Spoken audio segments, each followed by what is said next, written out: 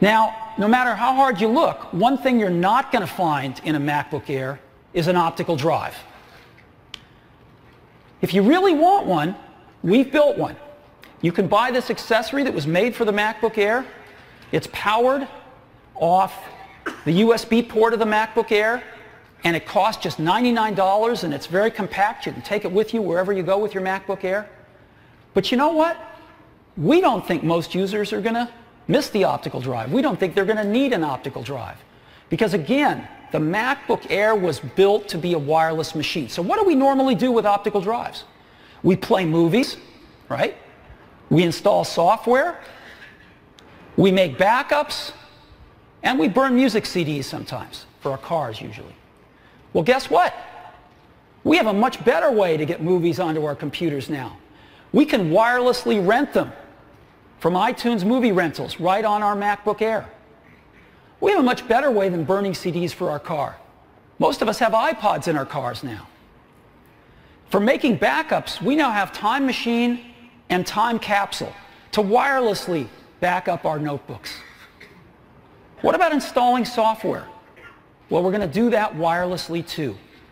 We've innovated in a way only Apple can to give a comprehensive solution to this problem. We have a new feature on MacBook Air built right into the operating system called Remote Disk. And so when you go to the Finder in MacBook Air, you will see in the left-hand column something called Remote Disk. And Remote Disk, when you click on it, will show you all those Macs or PCs in your vicinity that have some special software loaded on them that comes on the disk of MacBook Air, Mac version and a Windows version. And you can pick one of those machines and ask to borrow its optical drive.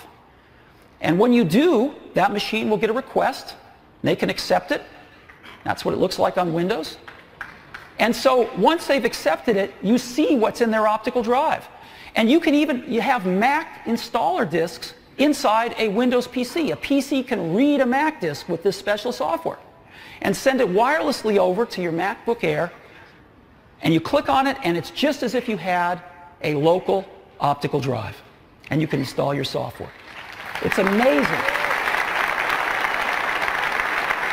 So, Remote Disk, that's how we're going to install software.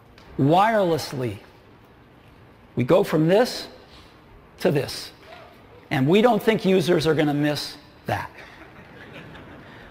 So MacBook Air, this amazing notebook. We also didn't want to compromise on battery life.